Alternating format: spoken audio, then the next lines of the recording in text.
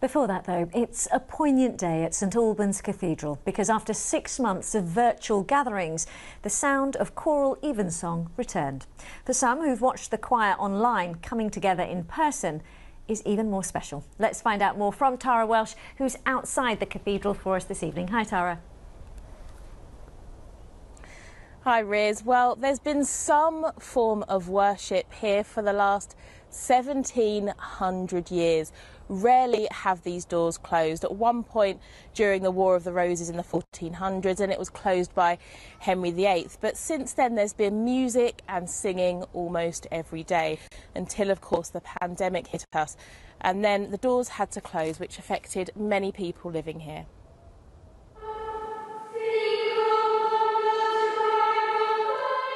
Singing after months of silence.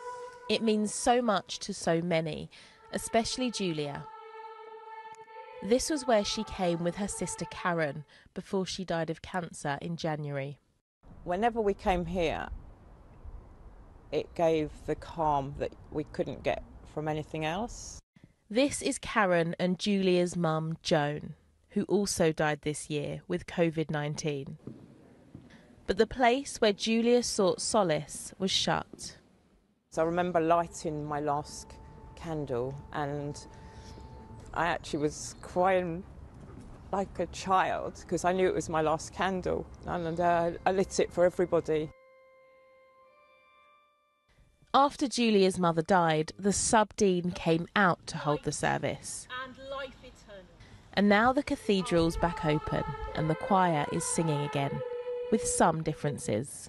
With extra chairs, safely distanced at 2 metres, all the choristers, and we've got 4 bubbles, 2 sets of brothers and 2 sets of children who are in the same class at school, so that enables us to put them sitting together, so that's really made it much more straightforward. They were delighted to be back, and I think we are doing it as safely as we can.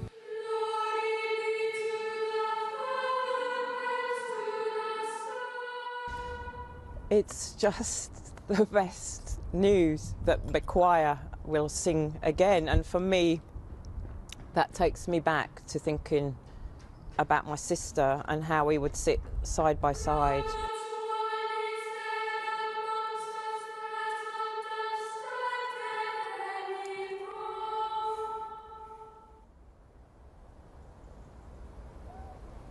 Well, being in there this evening, it's hard to watch that and not feel anything. I know many people were quite emotional this evening, and the sub-dean, Abby, joins me now. What was that like for you, and what's the last 6 months been like here?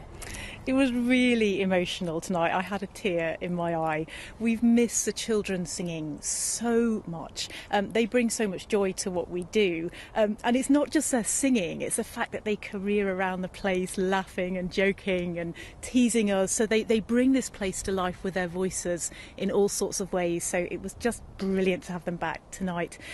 The last 6 months have been really, really difficult. Obviously, we've gone through a number of different stages. At first, we thought we could at least keep the building open for people to come and visit and light a candle.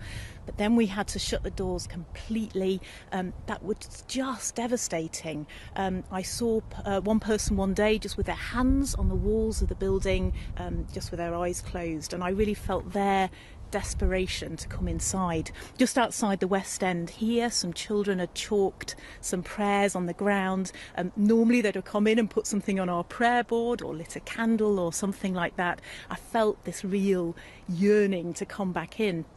And our first Sunday back worshipping was just incredible. Of course, we'd been recording just on our own beforehand, and we knew that people were at home, but we couldn't see them. And when I looked up and saw people sat there for the first Sunday and was able to put the body of Christ into their hands, I mean, I just wept, which I wouldn't normally do in church, but I just felt this deep emotion, and I know that the people gathered there did as well. It was so precious to them, and it's great to be back. So having people back, how though are you keeping them safe? Yeah, so right from the beginning, we opened the doors back in June, around the time that the shops were able to open again, and we put a lot of planning into that just to make sure that there was lots of space and that people felt safe and felt that we were trying to protect them the best we could. So we're following guidelines. Obviously they change and update, and we keep a close eye on them, and we'll keep doing that. Abby, thank you so much. It was a lovely atmosphere tonight, and Evensong's back every night this week here at St Albans Cathedral.